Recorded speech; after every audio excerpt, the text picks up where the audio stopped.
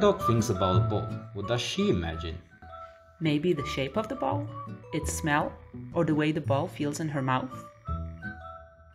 The senses dogs use to identify objects may influence the way these objects are represented in their mind. So, if we examine which senses dogs use when they're searching for an object, we can understand how they think about it. Some dogs have a unique talent for learning names of toys. What do these gifted word learner dogs think about when they hear the name of a toy? Does their mental image of a named toy include different senses? To test this, we first trained the typical family dogs and the gifted dogs to retrieve a toy that was placed among a few distractors. Then, we tested them under two conditions, with the lights on and also when it was completely dark.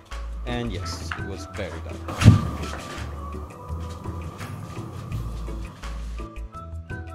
We also tested how the gifted dogs got their named toys, with the lights on and off.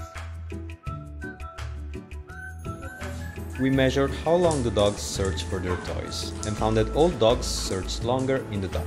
We counted the number of times dogs sniffed and for how long they did it, and we found that they did so more in the dark. We assumed that when dogs see an object from far away, they approach it in a straight line. So, we counted the number of times the dogs approached the target object in a straight line, and we found that they did so just a few times and only when the lights were on. When we compared the dogs' performance, we found that both in the dark and light conditions, they almost always got the correct toy, and that there was no difference between the gifted dogs and the typical dogs. Our results suggest that when dogs play with a toy, they pay attention to its features using different senses. The gifted dogs were able to retrieve the named toys upon hearing their owner's request, in the light and in the dark. This suggests that for the gifted dogs, hearing the name of a toy evokes a mental image that includes different senses.